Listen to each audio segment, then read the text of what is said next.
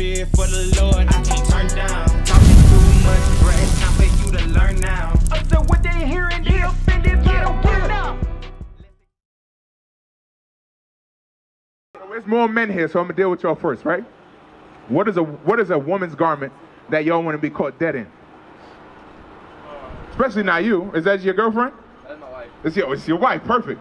Now, if she came home and you had on a certain article of her clothing, how would she look at you? What articles of clothing do you think she would look at you crazy wearing? Her bra, maybe. What else? Her dresses. Ah, okay. So if she comes to the house and he's in her dress, he gonna look crazy, right? She gonna be like, something's wrong. My husband done broke mentally. You understand what I'm saying to you? That's what's gonna happen. So God said a man was not to put on women's clothing. Everybody on the same page. So a dress is women's clothing. Everybody on the same page. With me? Okay, let's read it from the top now. The woman shall not wear that which pertaineth unto a man. Neither shall a man put on a woman's garment. Listen to this. Neither shall a woman should not wear that which pertains to a man. Now, what do women wear, my sisters, that pertain unto men? Wait, ask that again? What do women wear that pertain unto men? See, it's always easy for the men to get it. But the women are kind of like, I don't know. What is he talking about? If a dress is women's clothing, what is men's clothing? Shoes? What else? A suit? Okay. What else? When you try to go to the bathroom, what's on the sign, sisters? What's on the sign? How do you know you're not going into the boys' bathroom? Bring it out! What's on the sign? It says men. Oh, all right. What does the picture have in it? My goodness, my people. Huh? He has on pants. He has on pants. You follow what I'm saying? When did you all start wearing pants? Don't run nowhere, Jameson. You got to hear this too. When did you all start wearing pants? Do you know? Forever. That's what we think, right? So let's look at this picture. Come closer. Right? Look right here. On the bottom of this, right? What's going on? What does the women have on? They have on a dress, right? Let me show you another one. Watch this. So that's when you all were in your native culture. Right here, right? So-called blacks were put into slavery, right? What are they wearing in the fields? Huh? What are they wearing down there? So they're working in what?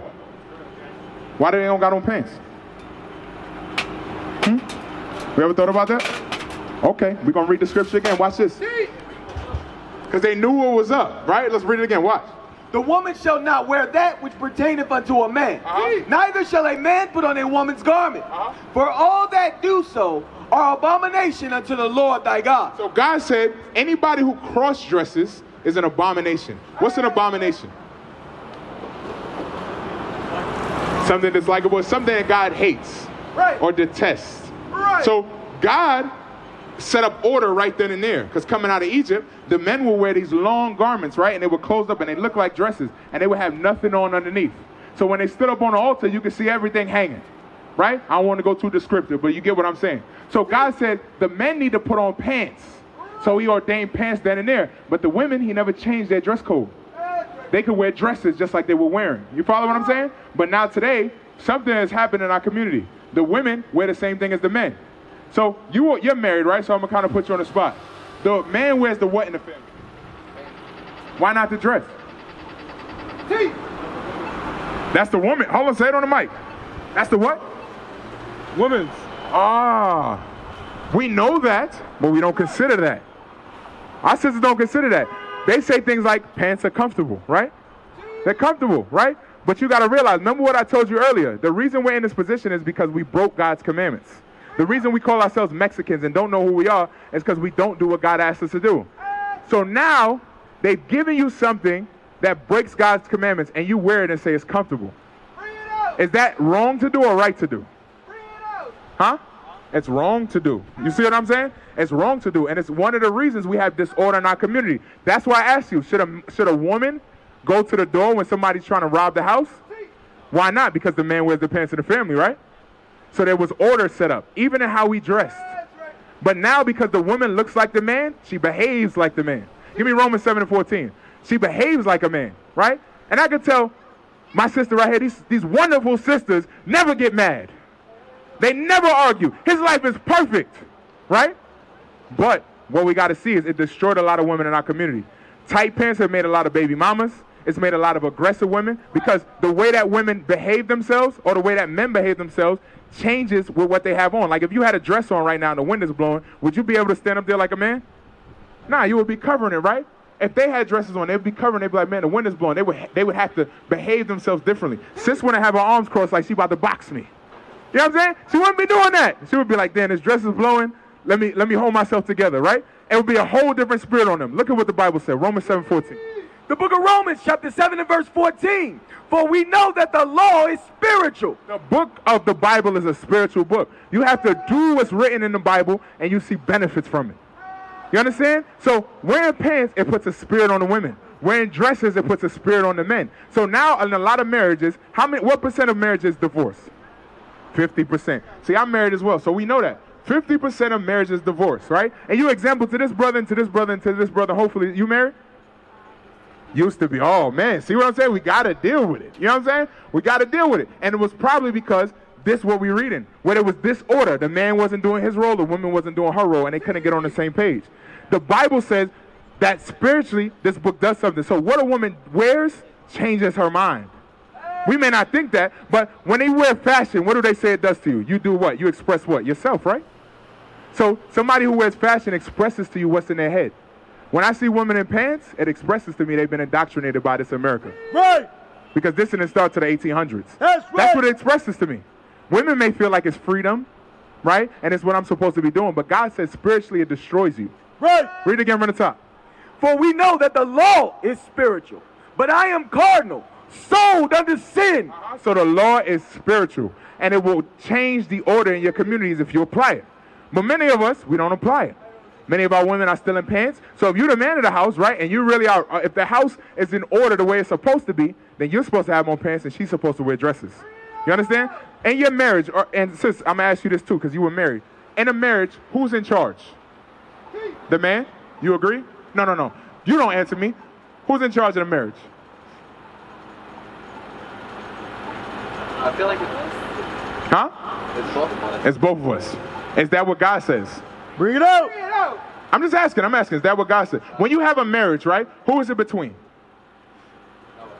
No, see, that's wrong. 3 people. Who the 3 people? Help me out. Yeah, man, woman, and God. That's who a marriage is between, because the commandment of marriage was only found in the Bible for the Israelites. Everywhere else that has a marriage, every other culture that has marriages, is copying off your book. Right. You understand what I'm saying to you? So when God gave you the commandment of marriage, he said, I need to be involved in that thing. And he gave an order that the way the marriage was supposed to work. Give me 1 Corinthians. Why? The book of 1 Corinthians, chapter 11, verse 3. But I will have you know that the head of every man is Christ. So you young men, listen up to this, right? The head of every who? Of every man is Christ. So the order was Christ and then man. So man was supposed to follow after Christ's example. Go ahead. And the head of the woman is the man. Is the who? Is the man. So the woman is supposed to listen to who? The man. But the man is supposed to be following whose example?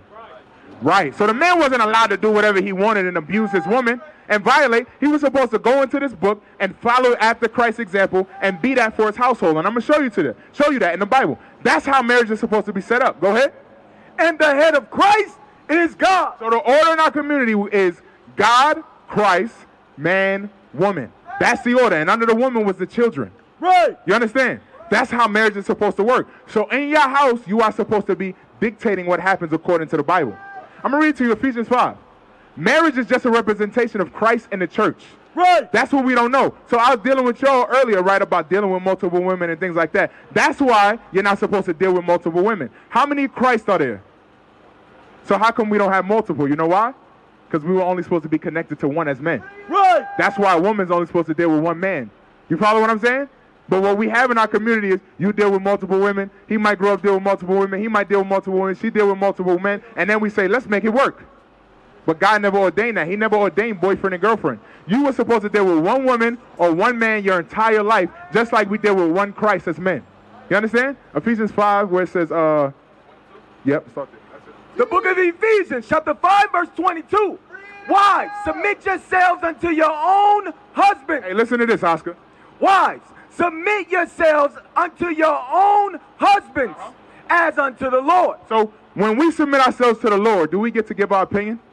Bring it up. Do we get to do what we want to do? Read it again. Watch. Wives, submit yourselves unto your own husbands as unto the Lord. So that's what's supposed to happen when your marriage is between God, woman, and Christ. I mean, between you two and God. That's what's supposed to be happening. And that's why your marriage failed. I'll be honest with you, right? Marriages fail because we don't understand order. So you all are in the house arguing like you have equal say in what's supposed to be going on. But prior to getting in the marriage, you're supposed to know there's an order in this thing. As long as he's following what Christ says to do, I'm supposed to follow him. That's what's supposed to happen. That's marriage. So wives are supposed to submit themselves unto their husband as unto the Lord. Right? You follow what I'm saying? So that's for you to deal with. Because if you say your marriage is between you two and God, that's for you to establish. God will hold you accountable for not doing that. Watch. We're going to keep reading. Watch. For the husband is the head of the wife. He says it again. You see? It's there twice. This is the New Testament too. People say, that's old, right? That's not for this time. Well, this is the New Testament. He's telling you that the husband, the wife is supposed to submit to the husband. Right. That's what's supposed to happen. Go ahead. Even as Christ is the head of the church, and he is the Savior of the body. Therefore, as the church is subject unto Christ. Therefore, as the church is subject unto Christ, because this is what marriage represents. Go ahead. So let the wives be to their own husbands in everything. And what? In everything. I want to have my own opinion. In everything. But I want to do what I think is right. I should have 50-50 marriages. In everything. That's marriage.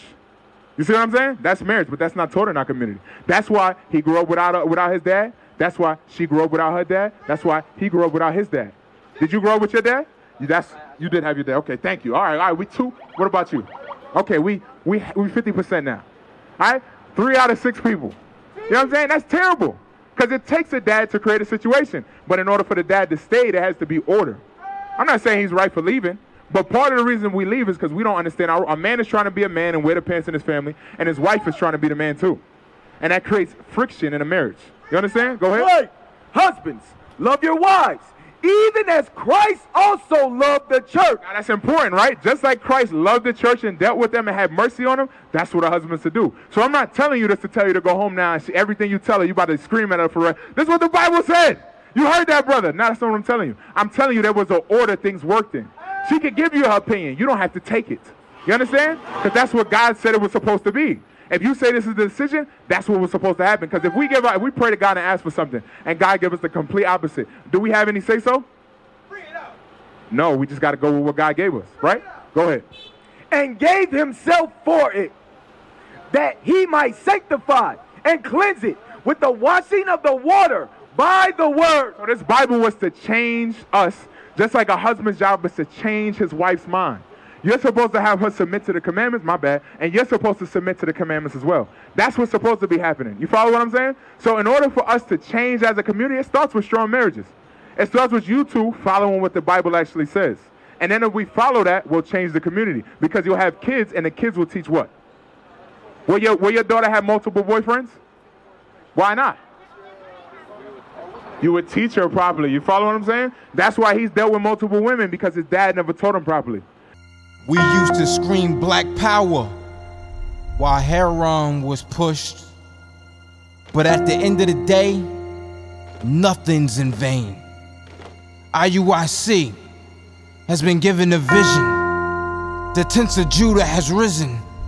Many has attempted the mission. Minor murmuring, omitting, and missing the mark.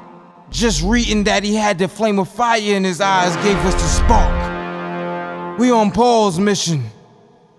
We out on the road, purple and gold, from Mexico, Cuba, Haiti, Ghana, Sierra Leone. 144,000 boots banging, concrete crackling. These are how men repented at heart. The scriptures is proof.